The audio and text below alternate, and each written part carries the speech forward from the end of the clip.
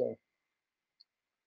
Hi, my name is Rocky Yapp. I'm a gastroenterologist and hepatologist in the Chicago area, and I am honored that the American Liver Foundation asked me to speak on a disease I treat quite frequently in my practice, dealing with alcohol and liver disease. The American Liver Foundation is an outstanding organization. I'm proud to be associated with them. They help hundreds of thousands of patients and families not only treat and understand their liver disease, but many patients are cured thanks to the great work they're doing.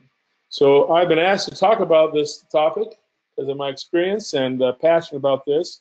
These are some of my conflicts and confession. They have no impact on my lecture today. So first of all, why is the liver so important? The liver is the largest solid organ in your body, and it is one of the most complex physiological organs that we have. It literally performs billions of functions every minute to help support the essential functions of life.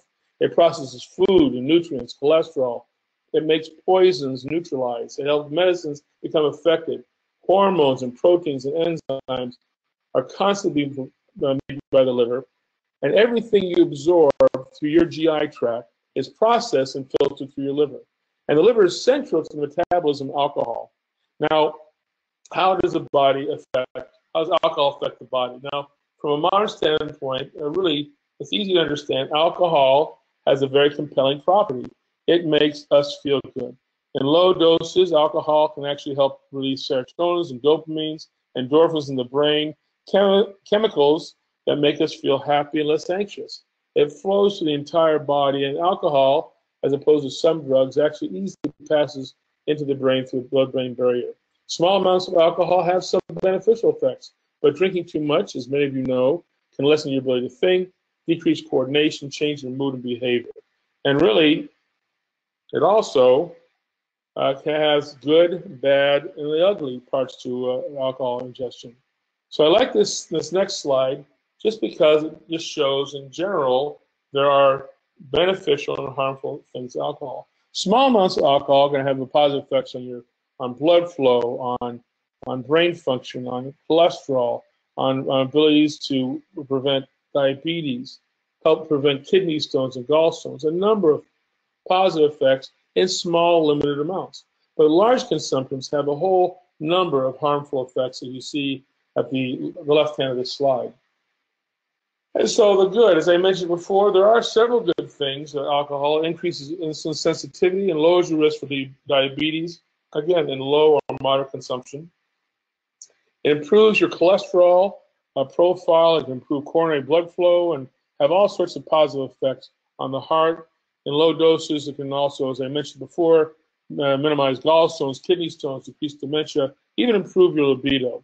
And numerous studies have shown that small amounts of alcohol have some benefits. A classic study actually showed middle and elderly age adults can have beneficial effects on mortality when drank in small amounts. But the bad, and there is bad, that many of you are aware of as well. Now, first of all, what is moderate consumption? Now, that means 1 drink a day for women and 2 drinks a day for men. Now, no more than 14 a week for men, no more than 7 a week for women. Beyond that, you start seeing many of the negative effects of alcohol. There are people who should never drink. Pregnant women should never drink any time during their pregnancy. People under the age of 21, we know from numerous studies that the developing brain, alcohol can have adverse effects on it. People have certain medical conditions or taking certain medications they should discuss with their physician, with people that should not drink alcohol at all. Obviously, recovering alcoholics should not drink, and anyone with a skilled job like driving or flying, brain surgery, or even giving lectures for the ALF should not be using alcohol. Now, what is heavy use? Heavy use is 80 grams a day for men, 40 for women. You see on this little cartoon character, 1 drink is 12 ounces of beer, 8 ounces of malt liquor, 5 ounces of wine, and 1.5 ounces of hard liquor. Those all equate to about 15 to 20 grams of alcohol in each of those drinks. That's the guidelines you should use about what is moderate consumption. So then when you start looking at this, how does it affect the body? Again, as I mentioned before, it flows throughout the entire body. And drinking too much in the short term lessens your ability to think, decrease your coordination, can change your mood or behavior, make poor judgments, and really, as many of us know, can cause actions and things that people regret sometimes for the rest of their lives. It also can cause anemia. Chronic use can cause brain damage, loss of muscle mass, pancreatitis, and even heart damage. Causes of liver disease, we'll talk about shortly, include fatty liver, fibrosis, cirrhosis, and alcoholic hepatitis. Now, this is just recently came out from the American Society of Clinical Oncology. Their position has recently changed. They think that alcohol actually is a carcinogen, especially the larger amounts you drink. Carcinogens including liver, colon cancer, esophageal cancer, oral and breast cancer, all of those are affected by even small amounts of liver ingestion.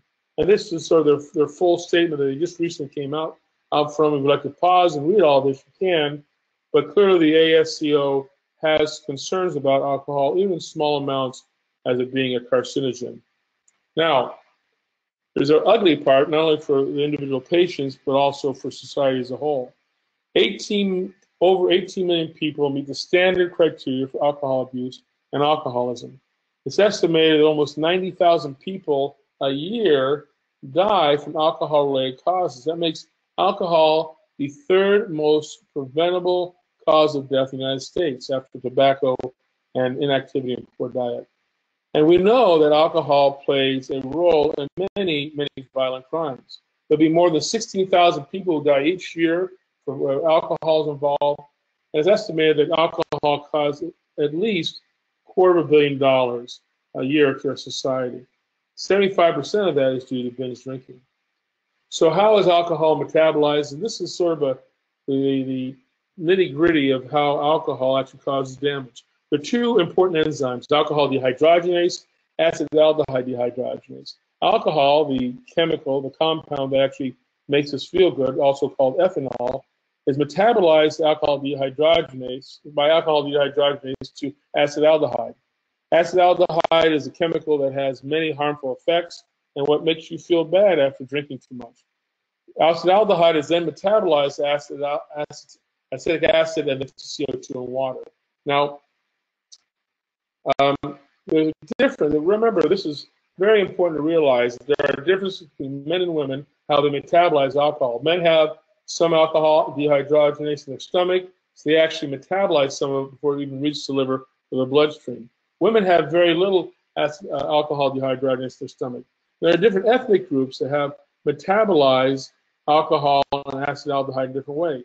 Slow versus fast metabolizers of these two compounds are the reasons that some people never will be at risk of becoming alcoholic, and other people are at high risk for having alcoholism. Another reason that we sometimes see is a genetic factor for why people become alcoholic. And I love this little osmosis.org. If any of you have heard of this, it's actually many medical students use this and some residents. It's also good for the general lay public. I show this just that if you want to learn more of the details of how alcohol is metabolized and its damage it causes, this is a great site to go to. But again, it points to that genetics play important in how alcohol is metabolized with the different types of alcohol dehydrogenase, how fast it's metabolized or how slow it's metabolized, plays a big role in the genetics of how people are at risk of becoming alcoholics. So there are different types of liver diseases that are called alcoholic liver disease. Fatty liver, alcoholic hepatitis, and cirrhosis are the three most common. Now, fatty liver, this is a liver biopsy showing all these fat molecules that you can see. These are all fat droplets in the liver that cause the liver not to function as well. And almost anyone who heavily drinks, even after one night, can develop some degree of fatty liver. It appears very similar to another condition called non-alcoholic fatty liver disease, which is another discussion that the ALF has been sponsoring, but that's an important discussion. But it looks very similar. And remember, it is reversible. When you stop drinking, you stop seeing the fatty liver slowly goes away. Now, the next consequence of alcoholic ingestion is alcoholic hepatitis. We actually see, instead of not only just fat, we also start seeing damage or scar tissue, things like called Mallory bodies, ballooning degeneration, inflammation, all these things you can see in the liver when patients continue to drink excessive amounts of alcohol. And you see here a picture of this. You can see this these large ballooning liver cells surrounded by inflammatory cells and then these fat cells, and then there's these hyaline scar tissue that gunks up and causes the liver cell not to work. And this happens throughout the entire liver. So signs and symptoms of alcoholic hepatitis can be relatively broad spectrum. They can be relatively mild, flu-like symptoms, or they can be life-threatening with jaundice, ascites, bleeding, changes in mental status, and even death. And one of the complications, you may recognize this and this picture are a picture of ascites. This is one of the more serious complications of long-term alcohol abuse. And this is a sign that most physicians recognize the patient has severely advanced liver disease. This gentleman also has another complication, jaundice, where the body can't metabolize the bilirubin, significant and concerning liver disease. So this leads to cirrhosis. Cirrhosis is really the most severe and most dangerous and complicated aspect of chronic alcohol abuse. This is where the liver becomes so scarred and so damaged by chronic alcohol use that the blood can't flow through it, it can't filter the nutrients you need, it can't take care of the medications you need.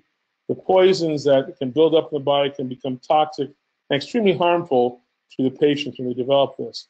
And this cartoon figure, I sort of like this. It just shows as the liver becomes more damaged, more scarred, blood can't flow through it. It finds other places to go. It flows into the esophagus where you see varices. It can flow, since it can't flow into the liver, ascites forms and fluid forms in the body. It can make the spleen enlarge. It can have all sorts of serious and life-threatening complications. And this is just a picture. You can just see this microscopically. All the scar tissue around a liver tissue that's trying to function with all this scar tissue, the inflammation all around it. So now this is I love this picture because it just shows more graphically. This cartoon picture is sort of what a healthy liver looks like, and you can see here these severely damaged cirrhotic livers. So cirrhosis is just a profoundly dangerous complication of alcoholic liver disease.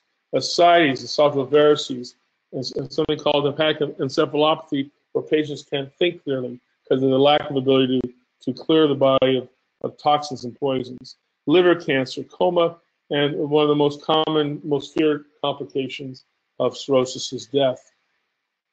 Other complications include pancreatitis, heart disease, mental decline that can be reversible, but often is permanent, malnutrition, impotence, and the terrible loss of family and friends.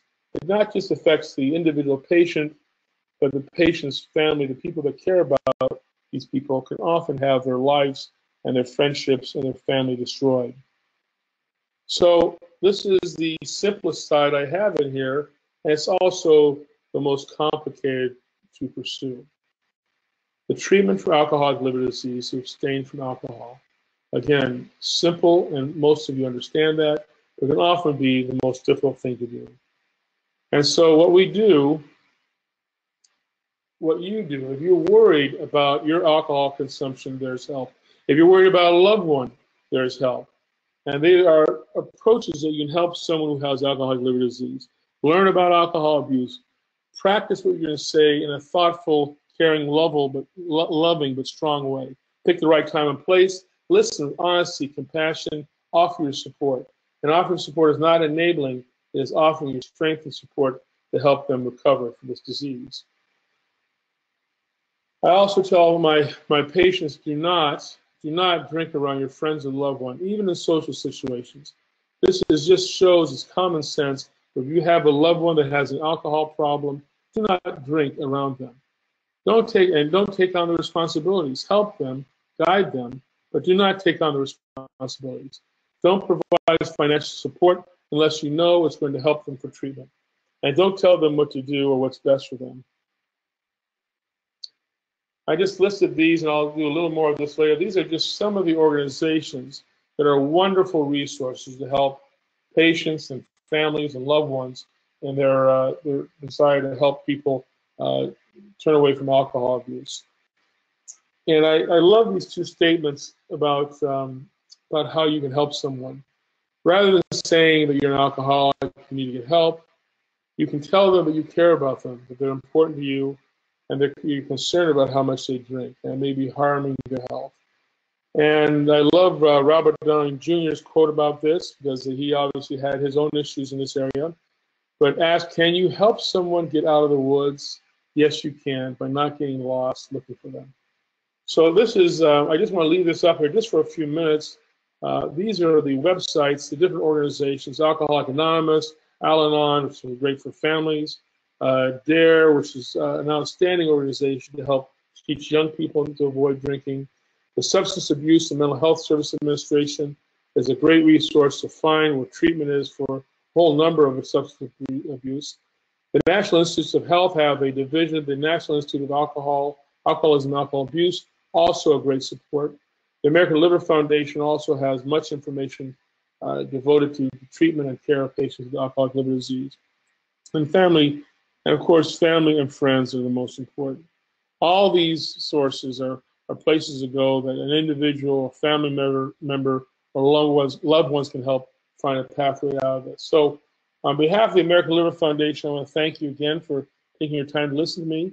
I hope this was informative for you, and that you could work with the American Liver Foundation and contact them and support their goals in helping to end liver disease. Thank you very much.